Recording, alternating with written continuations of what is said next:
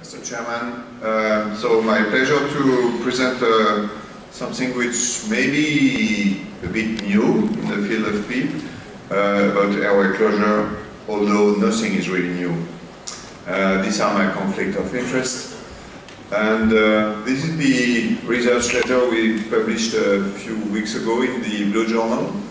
As you see, the title we choose is Airway Closure in ARDS, an underestimated and misinterpreted phenomenon, because we think this was present in front of us since many years, and that we missed it for most of the time. So we have been interested, and I include myself in this misinterpretation. For many years we have been interested by the mechanics of the respiratory system in patients with ARDS, and one way to study mechanics is to do pressure volume curves with a very low flow inflation, so you get the elastic pressure, you get rid of the resistive pressure, and by plotting the elastic pressure against the volume, the slope gives you the compliance and gives you the possibility to explore changes in the slope, which for instance have been called low inflection point or upper inflection point. You may see here a red curve, which is simply to indicate what is the compliance of the ventilator circuit. So of course if you put pressure in tubings, you will compress gas, and this is the compliance of this tubing, which of course is much lower than the compliance of the respiratory system. Measuring a series of patients, and now we have 50 patients, this is the data on the first 30 patients, we found some intriguing result. And this is a patient where you see the technique of the low flow PV curve. So from top to bottom you have the flow, you have the airway pressure.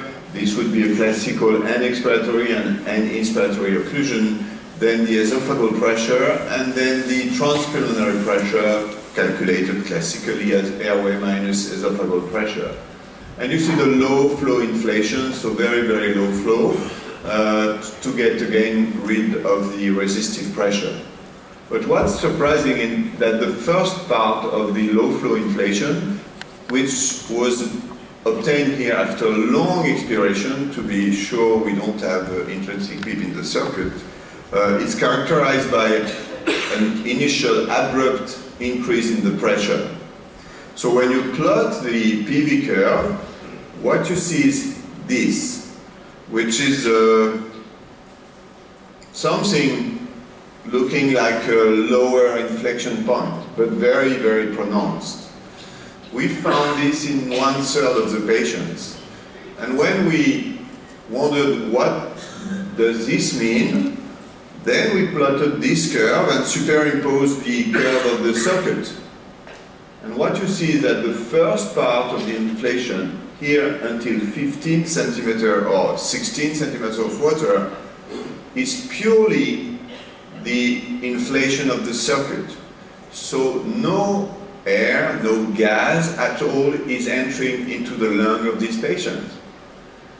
The explanation could be, of course, that the patient has a complete lung collapse and you need to reach this pressure to reopen the lung. But this does not fit with the clinical observation that if you do a CT scan to this patient, an X-ray or a CT scan at a pressure of 10, you will see a lot of aeration. So it's not pure lung collapse, it's not possible, it must be airway closure. And in fact we found this phenomenon in, as I say, in approximately 1/3 of the patients.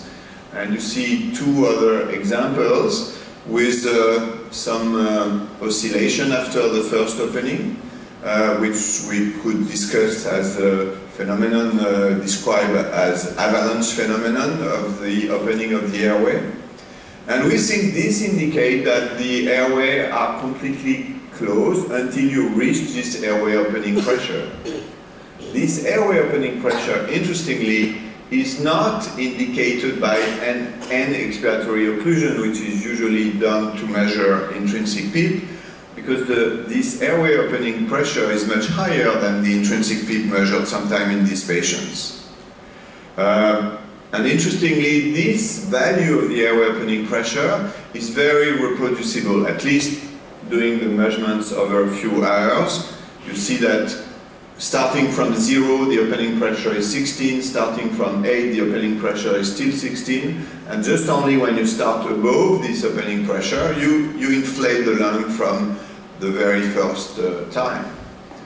So, very interesting phenomenon of airway closure, which again, as I mentioned, was observed in 1/3 of the patients, and now we have more patients. This is still the same proportion.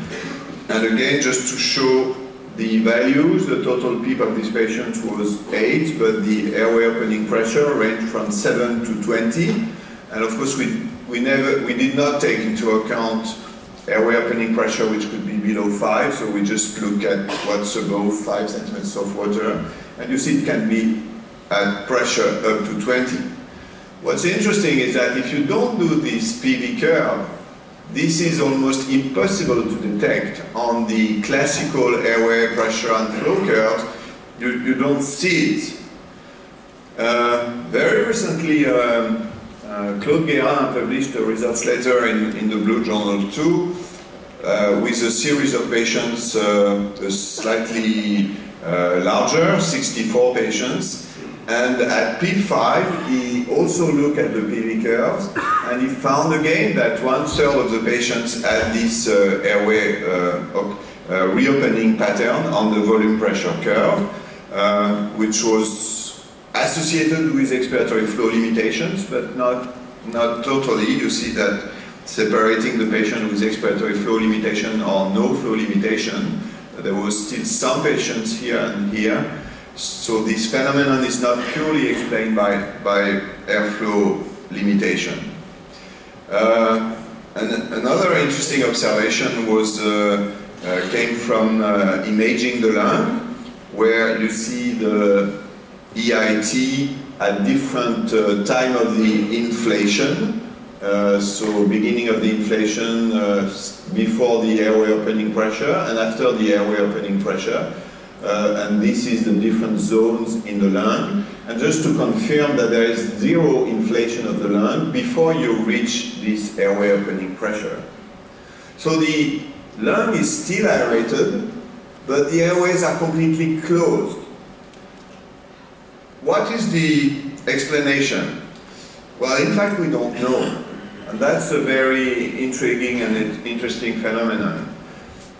Is it the same that what has been described for many years as the closing volume? And this is a very nice classical study done in the 70s, where the closing volume was measured with the expired fraction of nitrogen, after breathing 100% oxygen. And just to show that in normal patients, the closing volume is usually above FRC, but you have some patients where when patients are supine, the closing volume is somewhere around FRC. Some patients where even seated, this closing volume is around FRC, and a few patients where the closing volume is below FRC even when seated. So is it the same phenomenon or not? We don't know. It seems that probably it could be related to the air-liquid interface, and again we came back to data which compared the pressure volume curves of lung filled with liquid, as you may see here, filled with air, or filled with saline and air, which could happen in pulmonary edema of any type. And you see that in these experiments, it seems that you need to have both air and saline to generate this phenomenon of airway opening, again, which was not very well described in these papers, but which I think is the same phenomenon. So it could be the interface, and this interface between air and liquid could well be in the very small airways. You know this principle of capillaries of different size that you put in a liquid. The smaller is the capillary, the higher will be the height of the liquid in this segment of the tube, and the pressure to reopen this part of the tube will be higher for small airway. So it's possible that this happens in small airways in the lung. What could be the consequences? And I think this is why this is interesting. We could imagine that this is a source of airway and alveolar injury, which have been repeatedly described both in autopsy studies and in experimental studies.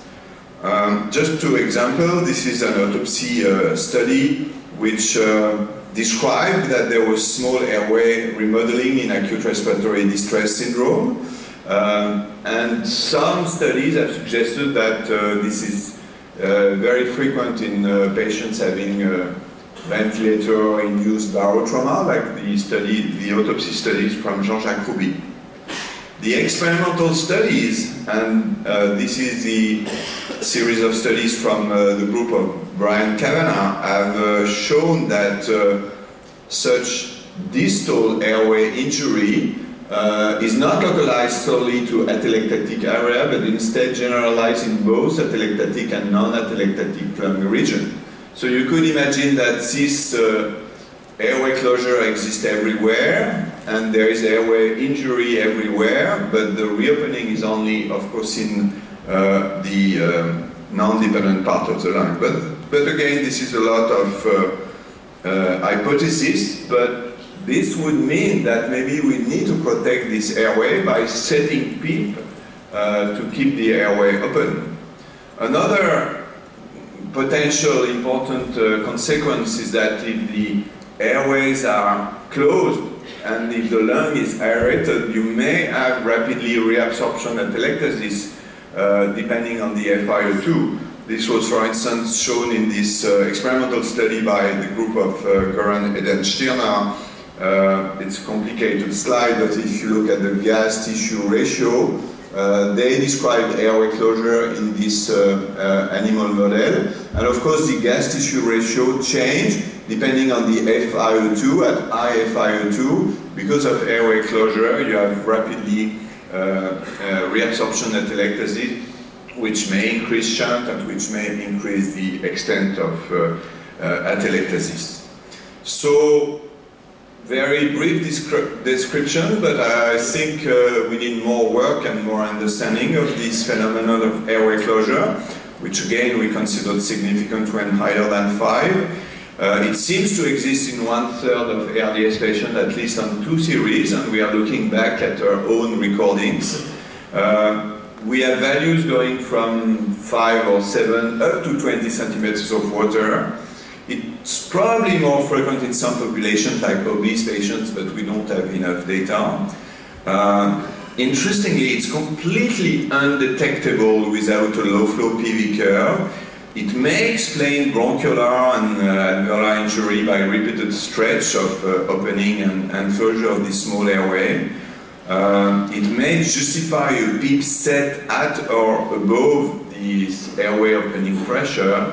And of course, not mentioned on this slide, if it's missed at the bedside, it will make any measurement of driving pressure or compliance erroneous, because the airway pressure will not be the alveolar pressure. Thank you very much.